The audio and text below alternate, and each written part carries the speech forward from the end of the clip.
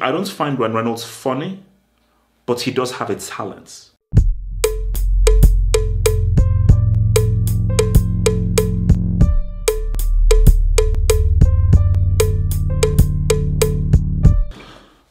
So, the Adam Project, giving you this beautiful review here, guys, man. I'll try to, keep it, in spoilery.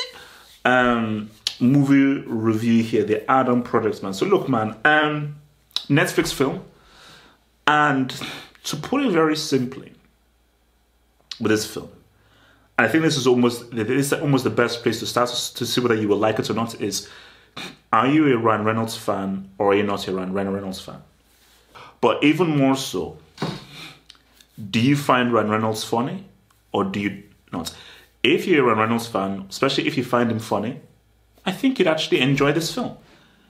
If you don't find him funny and you're not a fan of his, the film isn't trash, but it's okay. Basically, your enjoyment of the film is dependent on how much of a Ryan Reynolds fan that's you are. And here's the thing here is that, see, I can just talk about my experience here. This is why I had to give you that whole thing of whether you're a Reynolds fan or not. I just don't find him funny. And you see, comedy is subjective. And we'll get to comedy being subjective. But for me, I say Cable Guy is the funniest film of all time. But some people who view Cable Guy will be like, this film is freaking creepy and horrific as heck. It's not funny at all. And I'm like, okay. Because I can't explain why I think Cable Guy is hilarious. It's just funny to me. So, people who find Ryan Reynolds funny, they're not wrong. I just don't find him funny. And me not finding him funny, I'm not wrong. Just for me personally, I just don't find him funny. So, this film relies a lot upon, because it's like a light-hearted sci-fi film. So put very simply. So, the films, it's similar to a film called Frequency with Jim Caviezel and Dennis Quaid, but I'll reference that afterwards. So it's about time travel. So Ryan Reynolds pilots in the future in 2050. He then travels back in time in 2022 because he's trying to stop something from happening. But when he now travels back to 2022, he meets his young self in 2022 and his mom. And he then explains to his young self what he's trying to do, because he wants to basically try and change the course of time, and because something happens in the future and so forth. So he needs to go. So he needs to go to 2018. He basically lands in 2022, but he needs to go to 2018 to change something in order to save the future, because things just get pretty messed up. So that's the sort of plot of what they're trying to achieve. But I think the kind of emotional core of it, which is why it's similar to the film Frequency, is so basically, again, this is not really a spoiler, the main character's father dies in a car crash. And when he goes back to 2022, that's only like a year or two after the car crash. And basically, his young self and a single mom played by Jennifer Garner, they're just dealing with the loss of him and so forth. And there's this kind of emotional thing of how his young self is processing it and how his older self is processing it. And like, there's just some scenes between Ryan Reynolds and his younger self, So, and I think it plays a lot on that emotion. So the film is part comedy, part like emotional, or kind of drama kind of thing, So, which is why I say that, if you're a Ryan Reynolds fan, you like it. But it's really dependent on whether you're a Ryan Reynolds fan or not, and if you find him funny or humorous, because his humor is very particular. And for me, I just don't find it funny. And there's nothing wrong with that. And if you find it funny, it's fine. But I just don't find his humor funny, and there's nothing wrong with it. But as I was thinking about this, I was saying to myself down, because I decided by saying that comedy is subjective. But then I thought about Eddie Murphy, specifically peak Eddie Murphy, late 80s, early 90s. I've never met anybody, now please show me guys, in the comments show me, I've never met anyone who says Eddie Murphy isn't funny. I've never met anyone who did not enjoy Beverly Hills Cop 1 or 2. Or Trading Places. I've never met anyone, So Eddie Murphy was universally funny. And my thing is like, Ryan Reynolds is sort of the present day Eddie Murphy, where you just put Eddie Murphy into any film or so forth, he'll instantly make it funny. Like one of the best examples is, two examples. Beverly Hills Cop. That was supposed to be with Stallone. I don't know who the other guy was, but that was supposed to be given to Stallone, and it was supposed to be a real hand-hitting cop drama and so forth with starring Stallone. But they then gave it to Eddie Murphy, and it just switched. But if you just watch Beverly Hills Cop 1 again, that's actually a serious cop film. But because Eddie Murphy brings in humor into it, movie magic is born, and you just see a guy having a comedic slant on serious situations, which is what makes the magic of Beverly Hills Cop. Bro, you know, I need to watch that film again, man. Go watch the Golden Child. Golden Child is like a serious fantasy thing in drama. Eddie Murphy just comes, I want the knife. Guys, go watch Golden Child, man. But I just... It's wrong to say that, oh, Ryan Reynolds is not as funny as Eddie Murphy. But what I'll say is, I don't know anyone who doesn't like Eddie Murphy. There's no one I've met who says, no, not Eddie Murphy now.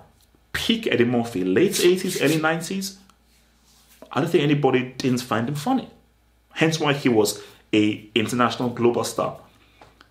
Bro, I don't find Ryan Reynolds funny, and I know there are guys who don't find him funny. I know there are some. Now, more people find him funny that don't, hence why he's so famous. But nobody didn't find... there was nobody that said Eddie Murphy was not funny. So, comedy being subjective doesn't really apply to peak Eddie Murphy. You know, and some may even argue Dave Chappelle. You know, so who's going to say that Dave Chappelle isn't funny, especially peak Dave Chappelle? So for Ryan Reynolds, and you see, I was going to say Jim Carrey. Some may say that Jim Carrey was maybe a bit too extreme, but peak Jim Carrey was that dude.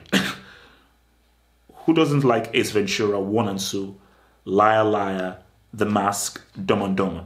So again, because Jim Carrey is just cop comedy. You have to laugh. It's the stuff that he's doing. If you don't laugh, then there's something wrong with it. But some people say Jim Carrey was a bit too over the top. I'm sorry, Jim Carrey. You have to find Jim Carrey funny. So when I think of Jim Carrey, I think of Eddie Murphy. I don't think anybody did not find them funny. But for Ryan Reynolds, I think it's an acquired taste. So, see, the film feels like a standard film. Like, there are some interesting ideas here, but I think they lean more towards Ryan Reynolds star power and his comedy and the dynamic between him and the kid than I think the film's ideas. Because the film's ideas were like, okay, look, you know, time travel, changing time, but they don't do anything interesting with the time travel aspect in the way that they did in like Back to the Future 2 or Back to the Future. Like when you look at Back to the Future 1 and 2, it's like it's a time travel story, but we're really pushing things with the time travel story, specifically with part 2. We're really trying to take things to the next level and really see what's interesting we can do with the time travel story. Again, the film that this reminds me of the most is Frequency. I can't remember which year it was, but starring Jim Caviezel and Dennis Quaid.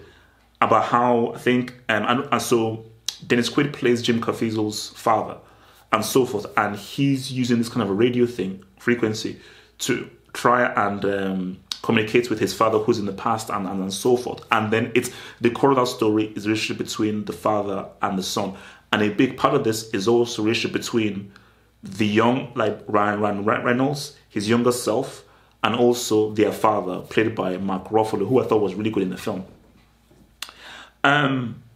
So like, look, the film is decent. Like it's like, but it's one of those films that you watch and you forget. It's not memorable in any way. You watch it, you forget. Okay, cool. Because I think it's Catherine Keener. She's in this as well because she was in Being John Malkovich. Because there's something that they do with the aging technology in it that's a bit. So, but really, the crux of this film, really, I would say, is a very basic time travel story that takes no risks in the way that Back to the Future or Frequency did. Or even you would say maybe Terminator to a degree. And a film that relies very heavily on Ryan Reynolds' comedy and you buying into the emotion of a son trying to reconnect with their father and so forth, you know. And for me, sometimes it felt a bit cheesy a little bit too cheesy. So, but that's just me, just felt a little bit too cheesy. And I just don't buy Ryan Reynolds as a dramatic actor. I don't. See, it's weird.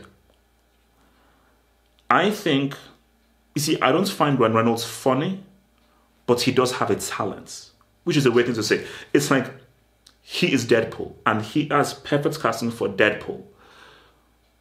I think there is you see, for me, I liked Deadpool, but I didn't love Deadpool. I think Ryan Reynolds is the kind of guy where, see, if I was, let's say, making a Deadpool film, I would make the character in a very specific way where his comedy is very kind of specific. It's comedy, but dark comedy in a very specific. I know, because with Ryan Reynolds, I know there is definitely a way in which he can be very good and effective in a film that I just don't think it's being used in the films that he's in. You know, because I just don't believe that he's as big a star as people think that he is. But that's just me saying, because look, I said it again, like, okay, let's be real here. Like, now, I may be wrong here, but I'm not going to put this out there. I think, I'll put it this way. Martin Lawrence, like Martin Lawrence TV, perfect said, Martin Lawrence TV show.